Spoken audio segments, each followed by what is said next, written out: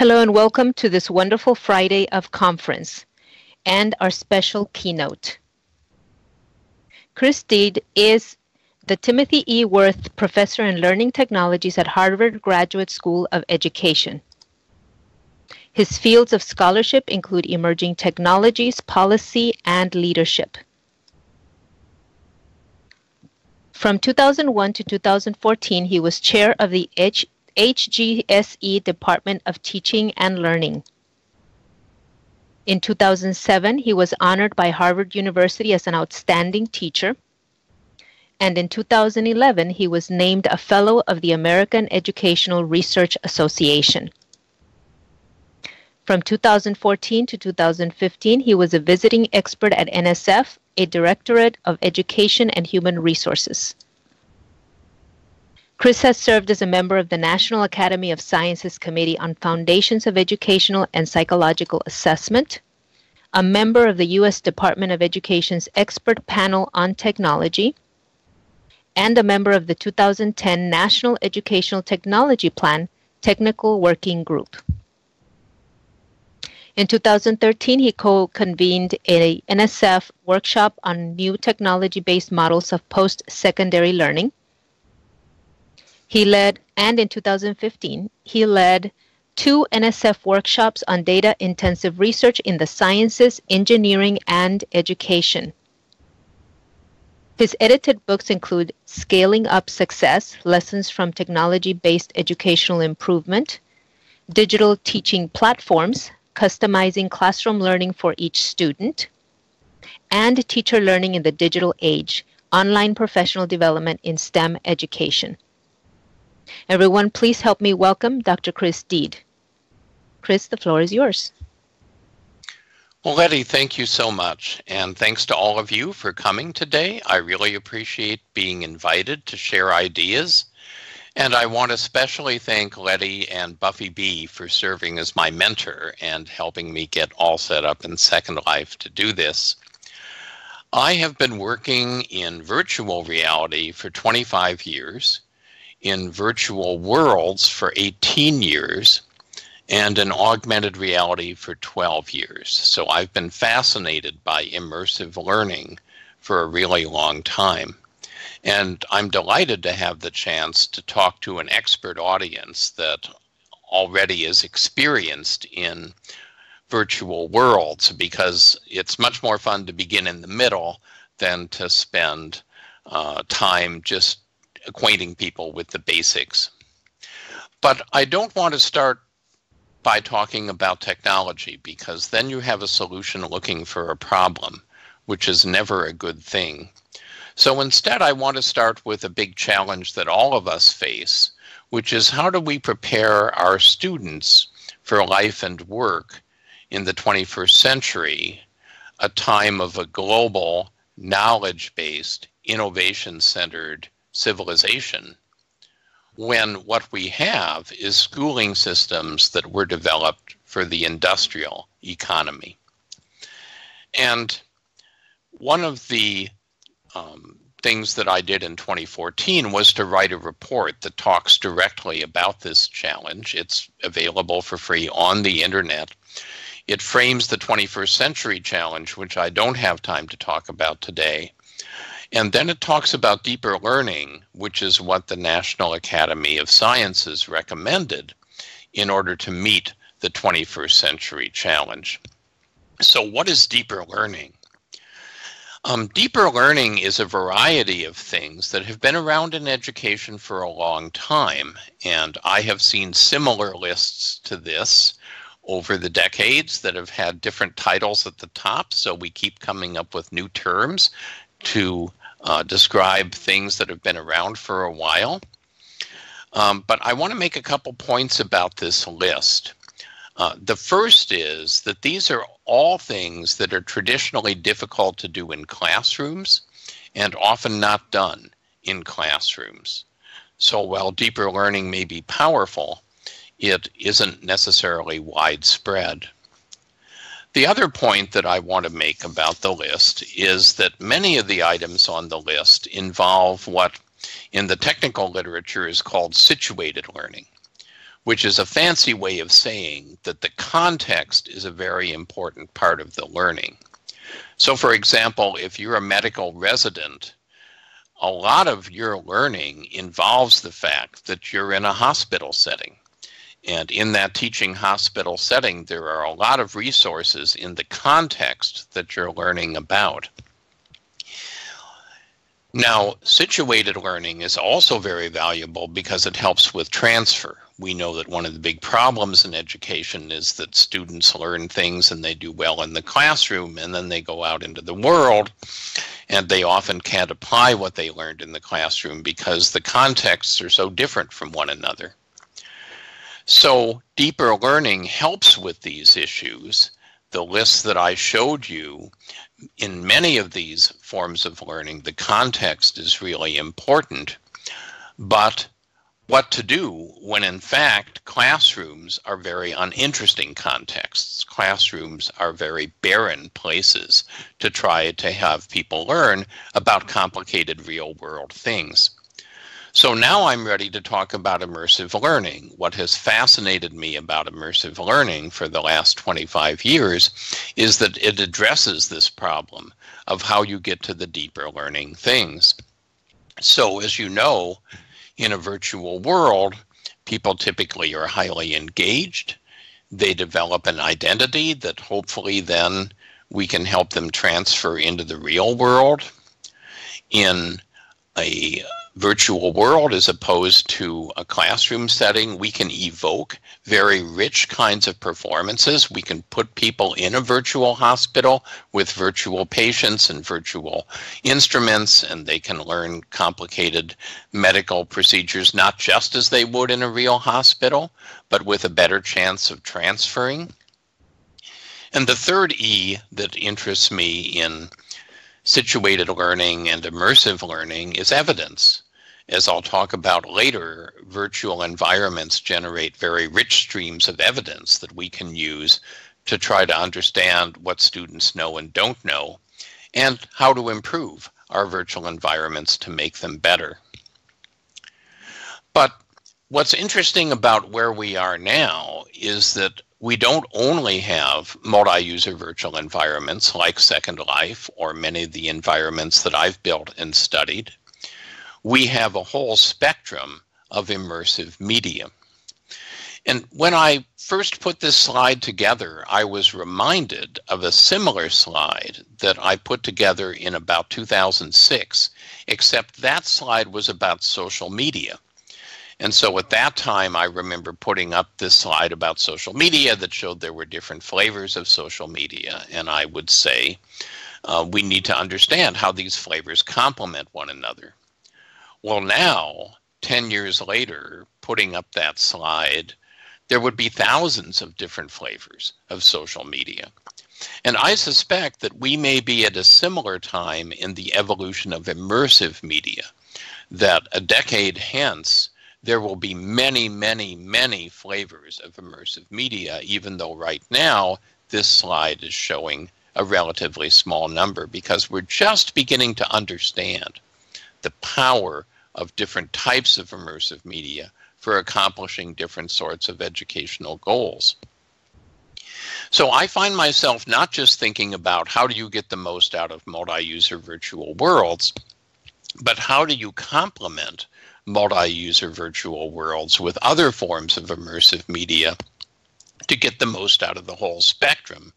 Just as if I were using social media in teaching, as I do, I would use Twitter, I would use discussions, I would use virtual worlds, and they would all complement one another in interesting ways.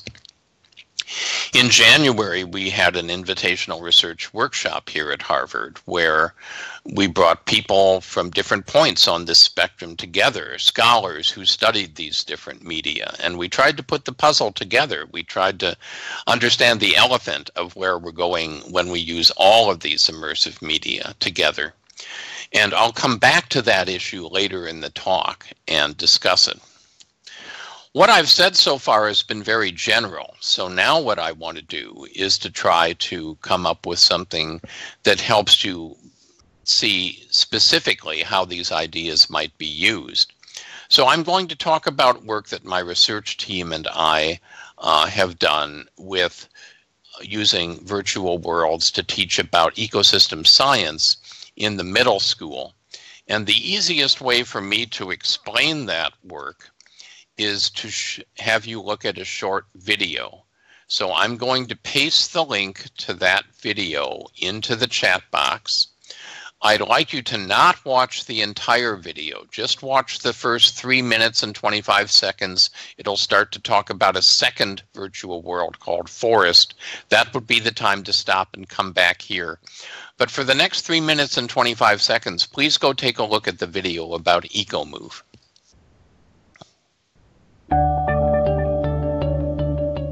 EcoMove is an exciting new curriculum research project at the Harvard Graduate School of Education that uses immersive virtual environments to teach middle school students about ecosystems and causal patterns. It includes 2 computer-based modules, Pond and Forest, within a 4-week inquiry-based ecosystems curriculum.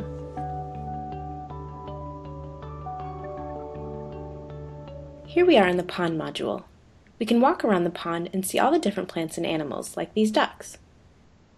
The camera tool lets us take pictures, and saving the photo displays a virtual field guide with information about each of the organisms we find. We can also walk under the water to see the species living there.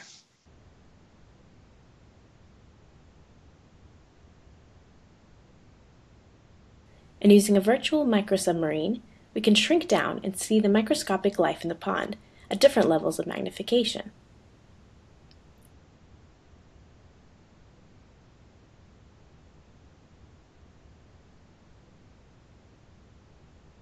The environment around the pond includes features like a golf course, roads, and houses.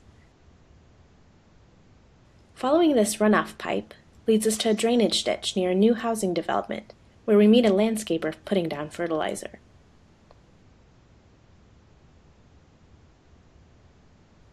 Throughout the environment, on different days, you meet virtual characters like Manny, who may provide useful information. Back at the pond, the water measurement tools let us take various measurements of the water in the pond, such as phosphates and turbidity. Students can collect weather and population data as well. The calendar tool lets us travel through time in order to see how the pond has changed on different days. Here, it's raining. When we walk under the water, we can see how cloudy the water is. The turbidity is higher, and we can also take another measurement.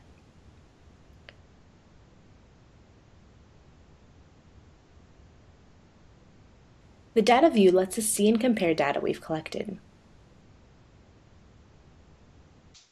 The Atom Tracker tool lets us see what happens to atoms in the ecosystem over time. We can find and track 3 atoms, carbon, phosphorus, and oxygen. On each simulated day, we can find the atom tracker signs and read a description of what has happened to each atom since our last visit. Here we see an oxygen atom that is part of a water molecule in the leaf of a tree. And then on our next visit,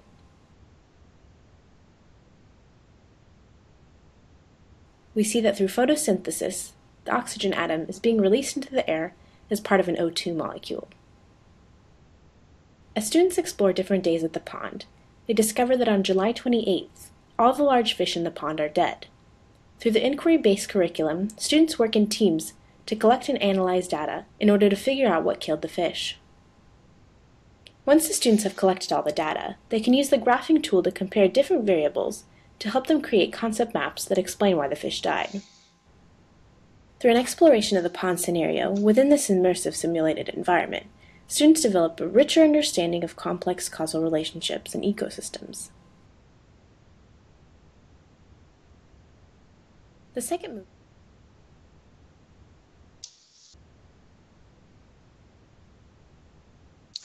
Well, thank you for watching that part of the video. I'll just wait for a couple seconds to make sure that everyone has finished and is getting back.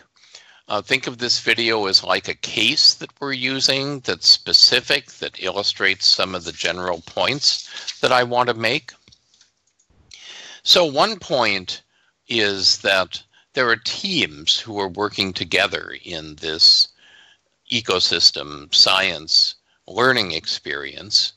And we use a jigsaw pedagogy so that each person on the team is collecting different evidence, and they have to collaborate and put all that evidence together in order to solve the puzzle of why the fish are dying. And this creates a kind of social immersion that you're very familiar with in Second Life. There's a tremendous amount of social immersion in Second Life.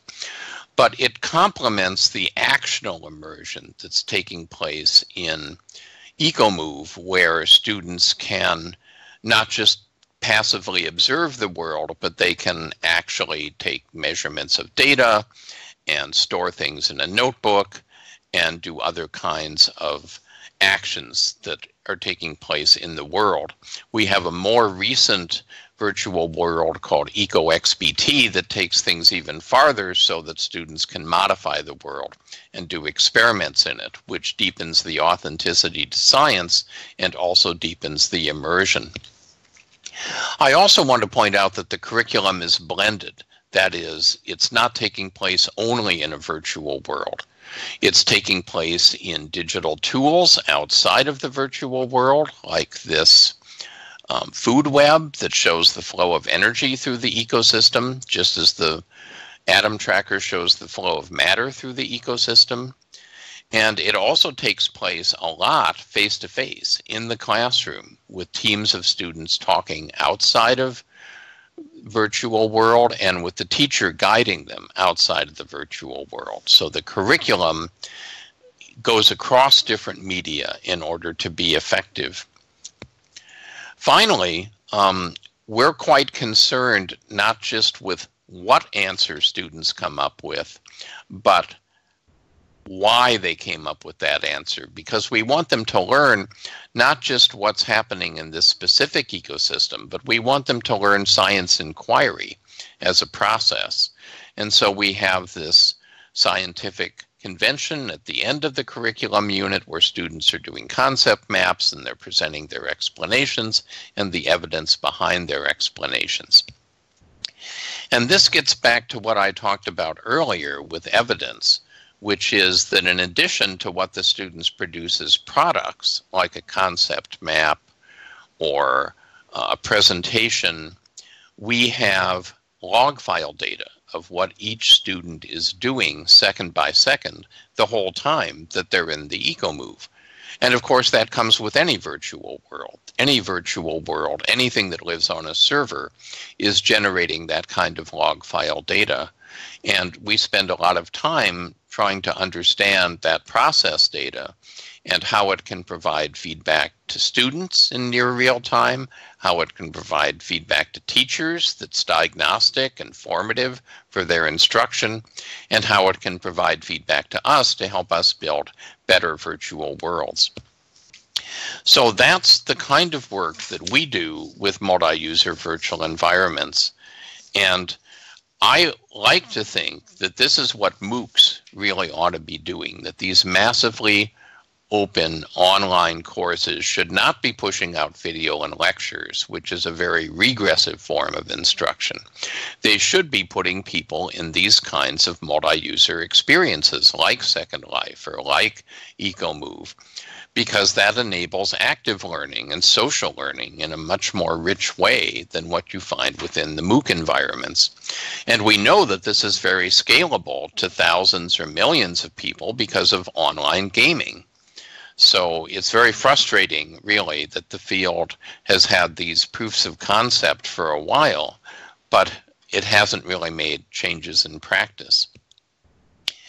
Now, I want to go back to the continuum for a minute and say that once we felt that we understood how to use the virtual world well, the next question was, well, can we complement the virtual world with other kinds of immersion so that we're taking advantage of the full range rather than just one point on the continuum? And a concept here for this kind of blended immersion, where you're blending different kinds of immersive environments, is what's called a transmedia narrative, which means a story that's told across different media. Companies like Disney are really a master of this, because if you look at Disney, there's a movie, there's a book, there's a game, there's action figures, there's a theme park, there's a whole set of media that are all telling a story in different parts in different ways. And we haven't been as good in education in thinking about how we could use transmedia narratives to deepen learning, but it's something that I and my team think about.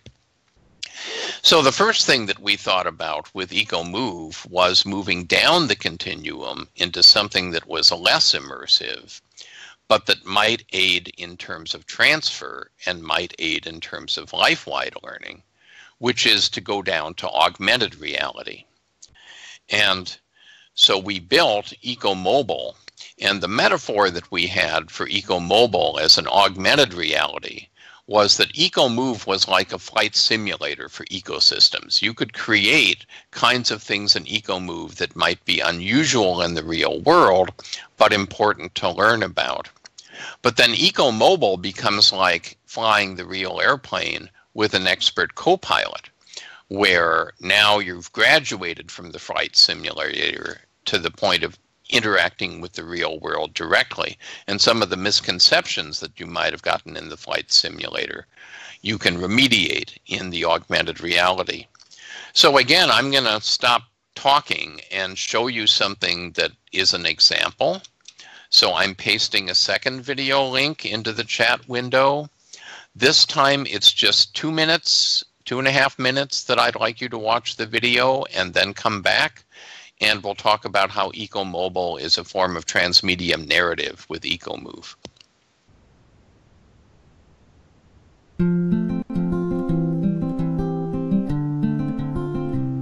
EcoMobile is a program we've been developing for middle school students that helps them to connect with their learning in the classroom with the real world experience. So they've been able to work in the classroom in their science class with a multi-user virtual environment where they explore a virtual pond and they act like scientists to collect information about an ecological mystery that's happened at the virtual pond. But then now we've developed EcoMobile to allow the students to take some of the pieces that they're learning about in the classroom and learn more about them in the real world. So we've developed an augmented reality game that the students can play on smartphones using a 3G wireless network at a real pond. So as the students move around the real environment, they encounter hotspots, and at the hotspots there is information that connects with what they were learning in the classroom. Things like what's a producer, a consumer, or a decomposer, or allows them to take measurements of the pond to test its water quality. So the students have been coming out with us to the pond environment and going on field trips and using augmented reality to connect their experiences with the classroom. Wants to know what is the most common type of organism you observe? Honestly, we've observed a lot of producers. Because we see a lot of green, and all of these plants and trees are producers. They all produce stuff. Yeah. The kids have been very excited to use the smartphone devices, and it's amazing to see how quickly they can pick it up and use it to its full capacity. It took a very short introduction for the kids to be able to navigate with the device and to access these hotspots, and they were figuring things out and troubleshooting together. It was really fun to see them work together to solve some of the problems that they were encountering, and you know, one student might not quite understand how something worked, and another student was right there to help them figure it out. Some of the programs they're using and the probes that they're using are very similar to what real scientists use to monitor ecosystems. And so they're getting experiences that rival what real scientists do, and they realize that, and they see things about the water quality and start to understand what this means for, you know, we've had a lot of rain in the last few days. They're connecting the fact that the rain might affect what's happening in the pond and what's happening in their local environment. So they're starting to understand that the things that happen in the world are affecting things very close to their homes. The higher, the more cloudy, and the lower, the less cloudy. The less cloudy. I think.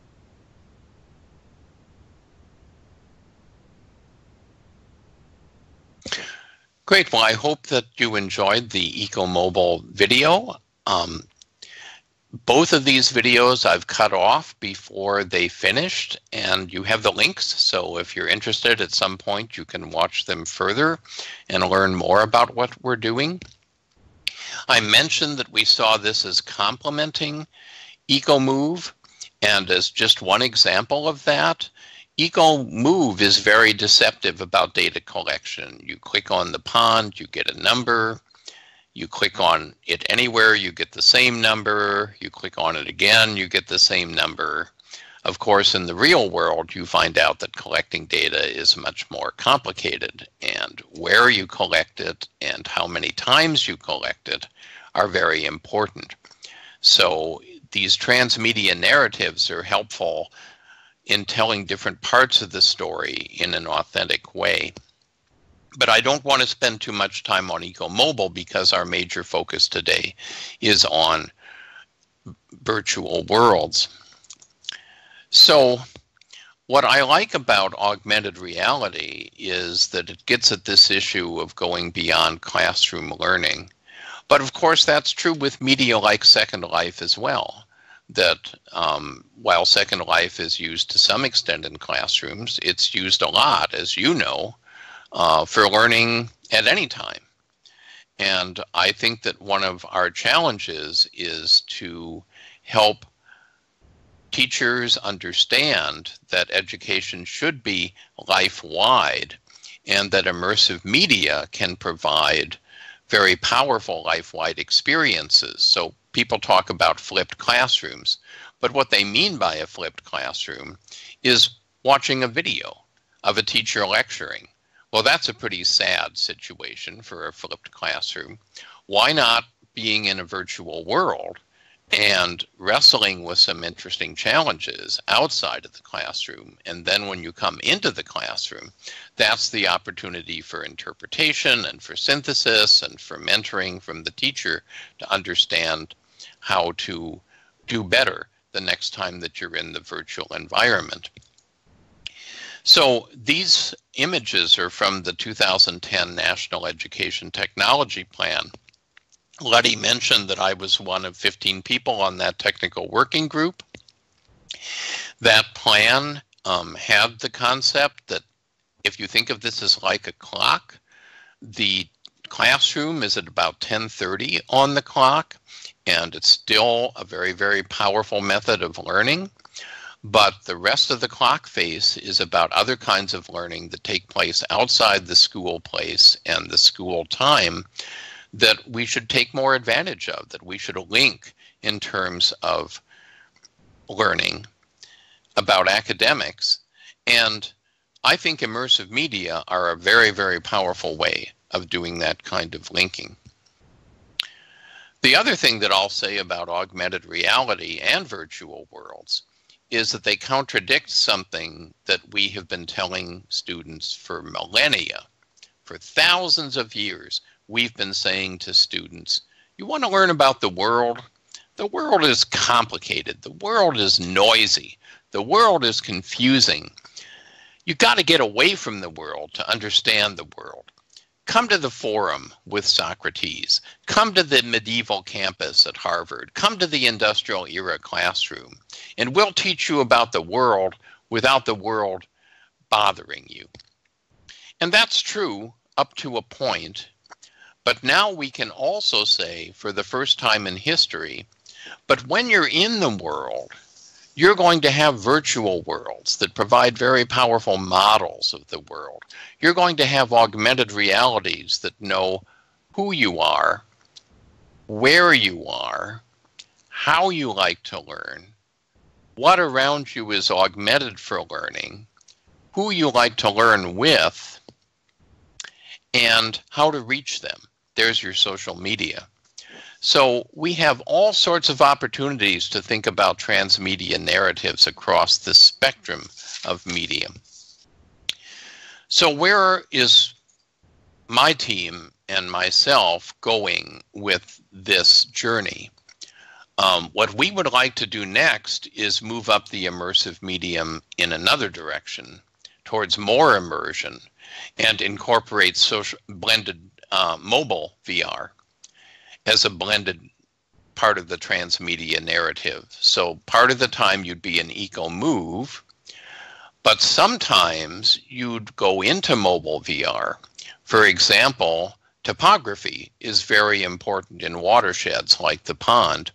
And you can get a sense of up and down by watching your avatar move up and down. But it's much more powerful to be in a VR headset and to be walking up and down around the pond. You really get a very profound sense of the topography. So there are some parts of that learning experience that can benefit from full VR. And ultimately, what we'd like to have would be an ecosystem science learning experience that was part in a multi-user virtual environment, part in mobile virtual reality, part in augmented reality, and all of those different forms of immersion orchestrated together. Now, I don't really know how to do that yet, but I'm excited about finding out. Another thing that my group is doing is thinking about other kinds of media that might be coupled with immersive learning in order to be powerful. So we have a relatively new grant called EcoMod. We're doing a couple different things with this than we've done before. One of them is that this is for 3rd grade, so we're moving down into the elementary school rather than staying up in the middle school.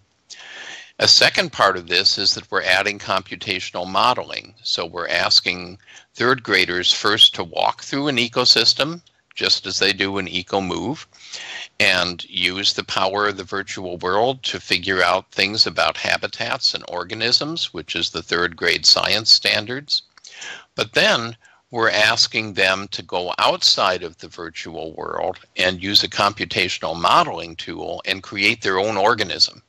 An organism that they think will be effective at surviving in the virtual ecosystem based on what they've observed about organisms and habitats in terms of what they eat and where they nest and who eats them and so on. And then in the 3rd stage of this curriculum, they're going to release a population of their virtual organisms into the virtual world, so that they can see across the different niches in the ecosystem how well they've done at designing this virtual organism for survival. And of course, we can cycle this around so that the students gradually have more and more complex challenges that they're facing and they can refine their knowledge. Now, how well is this going to work? I don't know. That's why we're researchers doing this and trying to study it. I think the odds are good that students will be highly engaged by this and that they will learn more deeply about organisms and habitats and, incidentally, about computer science and modeling than they would from just working with virtual worlds alone. So I think starting to ask ourselves, what tools can we complement immersive learning with that would be powerful is another direction to take. Well, I deliberately kept this talk fairly short because I wanted the opportunity to have a chance to dialogue with you. You are truly experts on virtual worlds. You spend a lot of time in Second Life and similar environments, interacting with one another, observing things, building things. And in addition to hearing questions from you about what I've talked about or comments that you want to make about what I've talked about, I'm also very interested in hearing from you your own thoughts about this idea of transmedia narratives or what might be a good next stage for us to all explore together as we think about the evolution of immersive learning. So thank you for listening to this, and now I hope that we can have a lively dialogue. Thank you so much, Chris. So if any of you all have any questions, by all means, please post them. I will grab them for Chris. There is one question that has been posted already on text chat. It says, how long it took you to develop EcoMove and what kind of resources did you use? So when we developed EcoMove, there wasn't anything similar that had been built. And so it took us a while to figure out how to do it. We used Unity, which has become sort of the standard programming language for these virtual worlds that use a lot of the interactive components that are part of games. I think now, knowing what we know, if somebody said, why don't you add another ecosystem? Why don't you add a desert, for example? It would take about 4 person months to do that. Now, on the one hand, that's a big commitment of expert time. It's nothing that an individual teacher would necessarily want to tackle, or an individual school district. It might not even be something that a coalition of 12 school districts would want to tackle. But just like Second Life, once somebody builds that, it can be used literally by millions and tens of millions of students, essentially for free, because once you have the internet connection and a device that's capable of running a virtual world, you can really, that's all that you need in order to get the benefit from it. So I think what's interesting about virtual worlds is that there's a front-end investment that's required, but then it's very easy to scale them to huge numbers of students as long as you have a way of scaling the professional development so the teachers know how to do this very different form of teaching and learning.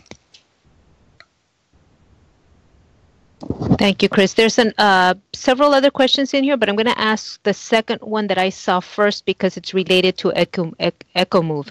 How can I bring this EcoMove to my middle school?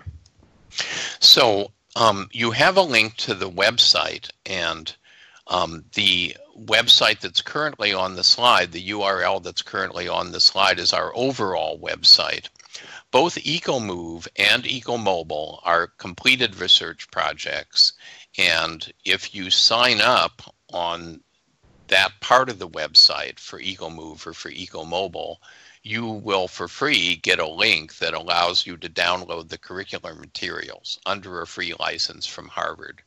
So these have been released, and we have school districts in multiple countries that are doing EcoMove and that are starting to do things with curricula related to EcoMobile.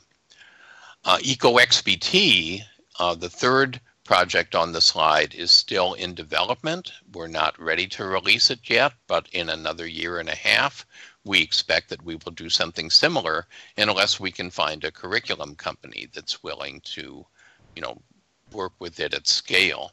And EcoMod is still very early in its development. So you can bring EcoMove to your middle school immediately, and we hope you will, and we love to get feedback on how it works for you and ways that you think it could be even better. Great. Okay, so there's another question here. I'm reposting. Do you distribute AR mobile devices or expect all students to have smartphones? We expect that many students will have a mobile device. Now, that mobile device doesn't necessarily need to be a smartphone. Actually, with the later stages of EcoMobile, we use tablets. And as long as the tablet has a cellular component for wireless, you can use it in an outdoor setting, even if you're not within range of wireless. So do all students have that? No. But the power of what's happening with mobile devices is they are becoming more and more prevalent because people are buying smartphones and tablets for reasons that have nothing to do with education, that often have to do with entertainment. But then we can use those devices in a hand-me-down way to be powerful in terms of learning. Right now, I don't think that EcoMove would run on a mid-range tablet. The graphics processing power really isn't quite there. The memory isn't really quite there. But in another couple years, I expect that anything that we would build or that you would build would run on a mid-range tablet. And I think more and more families are having access to devices like a smartphone or a tablet. And if not, if you really need to supplement devices for some students, then at least you're supplementing something that's much less expensive than supplementing a laptop or supplementing a workstation. So there still are digital divides, and there always will be, but the fact that we're able to move down into mobile devices makes those digital divides easier to bridge. Thank you, Chris. There's another question here that might be related to devices. Somebody says, my question is about simplicity.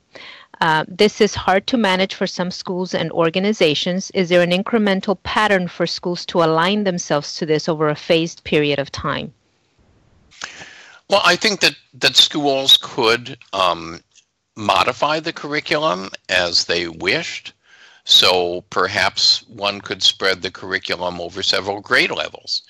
And in the 6th grade, you would do the first part of the curriculum that involved, learning about the organisms and where they live. And then maybe in the 7th grade, you would revisit it and do the second part of the curriculum. And in the 8th grade, you would do the third part of the curriculum. We try to design things that are adaptable by teachers so that they can tailor this to their own students and their own learning objectives and their own infrastructure in terms of what's available to them. This is also true with EcoMobile. But I do think that there is a floor here below which you don't want to go, because this is not a game. It is an authentic, immersive simulation of what it is to be an ecosystem scientist. And if you make it too simple, it's no longer authentic. And one of the complaints that I have about much of the curriculum now is that I think that kids are capable of much more than we actually let them do.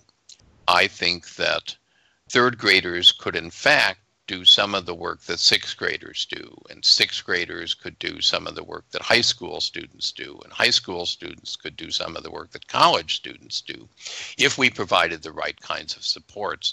And I think these immersive environments demonstrate that, and that we need to be careful not to put a low ceiling on what these environments can provide, even though we may want to have a low floor so that students who are starting from scratch can make progress and can learn. Thank you, Chris. And I so agree with you about lowering the bar. It's, students are capable of so much more than sometimes they're given credit. There's another question here that might be related to the mobile issue.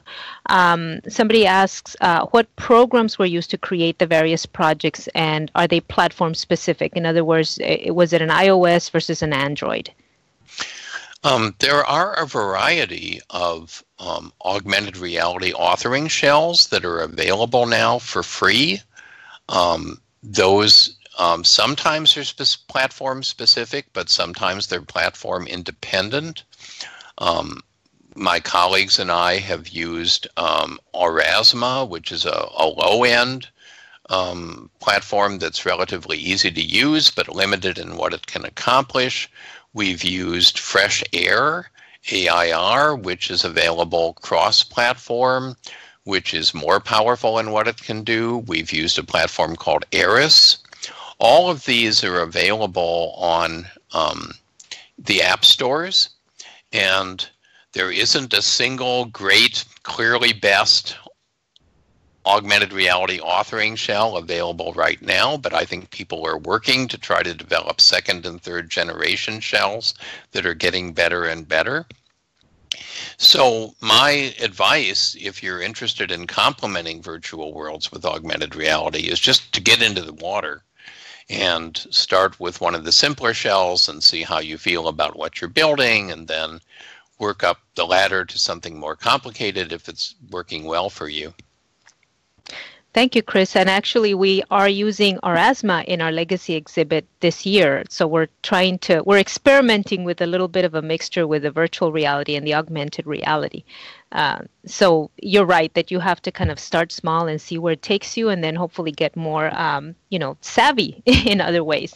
But another question that's related to this is, and I'm pulling a couple of questions out of order because they're related. You mentioned already some of the, programs that you've used, but somebody else said you've been creating these environments for a long time.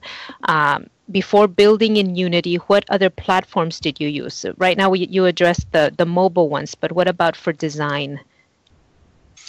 So before EcoMove, we built and studied for 10 years a curriculum called River City. And there still is information available on the web about River City, even though River City is no longer viable. It was built in a platform that some of you may remember called Active Worlds. Active Worlds still exists, but it's no longer a major authoring shell.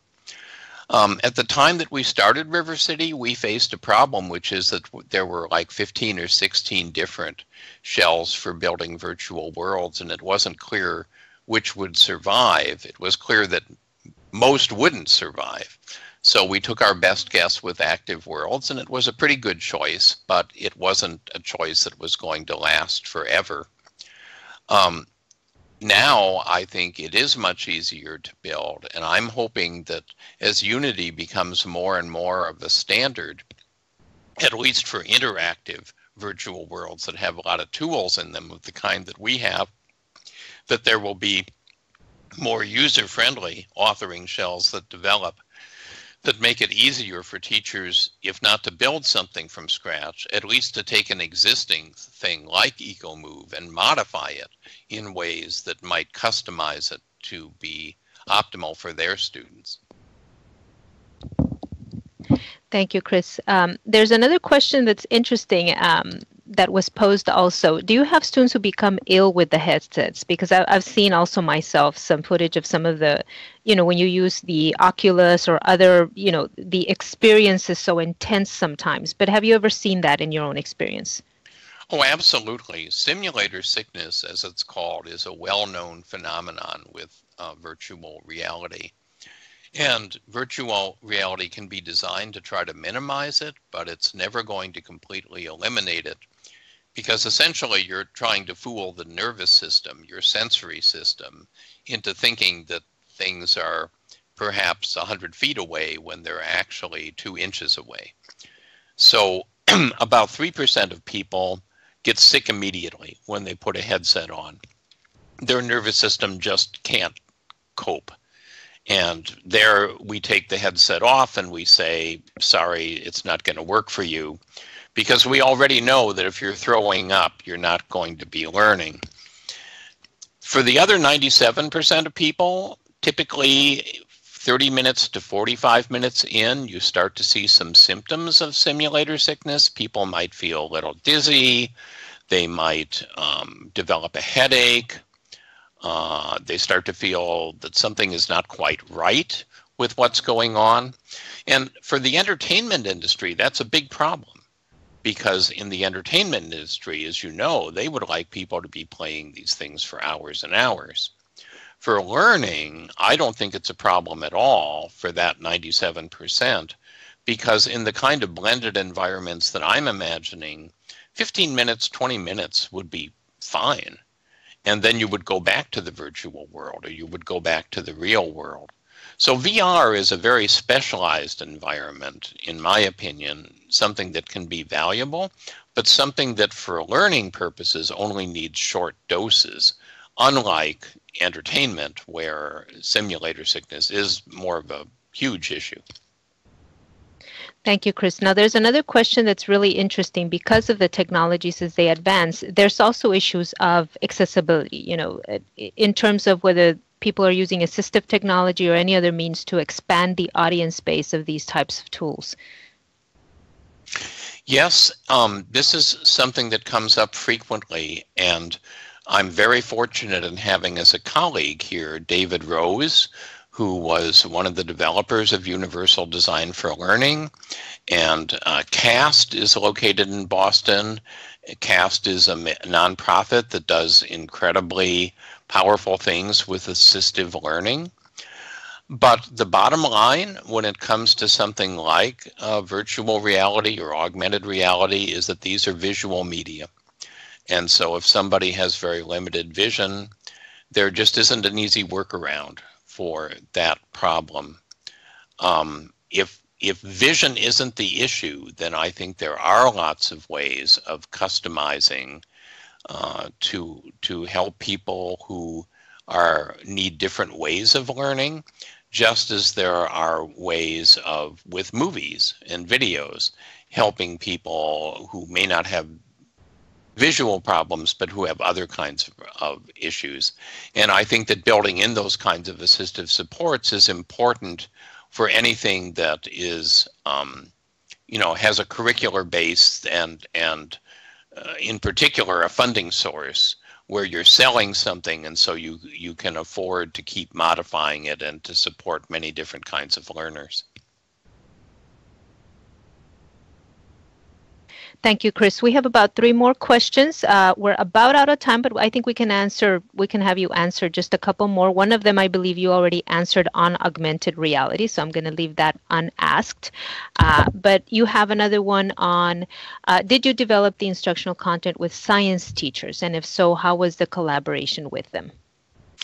We work very closely with teachers for everything that we develop for a couple reasons. First, as I said at the beginning of the talk, we always start with an educational problem rather than starting with a technological solution in search of a problem.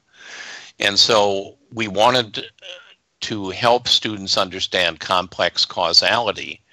And ecosystem science is a classic example of complex causality where most people are confused by current curricula. So we worked with teachers to understand where students were confused and stuck, and then we work with teachers as we develop our versions of things like EcoMove. We put them out into classrooms, and of course, the first time we develop something, wheels fall off that we didn't expect, and the teacher helps us understand, the students help us understand what's going wrong. We come back, we do another version. If we do a good job, then those wheels stay on, but maybe some different wheels fall off, and again, the teachers and the students help us fix it. So design-based research is a very iterative process where students and teachers are partners in design and partners in evaluation rather than just subjects that you're exposing to some kind of a treatment. Thank you, Chris. And then just one final question that was asked a little while ago, and I think I'm particularly interested in this one as well, as I work with adult learners.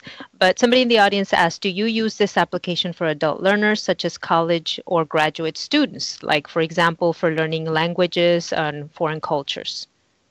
I think that there are tremendous, tremendous opportunities, first for using this across many different kinds of fields with people at many different ages, and second, in particular, for language learning. So I would like to see students learn economics in virtual malls and then in augmenting real malls. I would like to see students learn history in virtual worlds and then in augmented realities in their own neighborhoods. So I think that this could be college age, this could be very early elementary, again, low floor, high ceiling. But language learning in particular, and I'm very surprised that people haven't gotten further with this, because learning a language is also learning a culture. A language only makes sense if you see the cultural context that it's in. And if you can't travel to the country itself, the place where the native speakers are, then having a virtual environment that captures that culture is certainly a very powerful thing to do. I have some students here that have gotten excited about immersion that are working on that problem. I just want to thank you for a very thoughtful set of questions. And as I said at the end of the talk, this is a journey that we're all on. We're not at the end. We're not even very far past the beginning. We've got this whole world opening up of immersive media. You have an expertise in this area, and I hope that you'll get into the water with researchers like me and help us evolve much more powerful educational systems. Thank you again for coming to this talk. Thank you so much, Chris, for joining us. That was a wonderful presentation, and as you can see, very, very engaging. And I apologize to a couple of you whose questions didn't get answered. But we do have a great program still in the works. Of course, we have the rest of the afternoon as well as all day tomorrow. So I hope you join us. Chris, thank you very much. And everyone, thank you all for coming.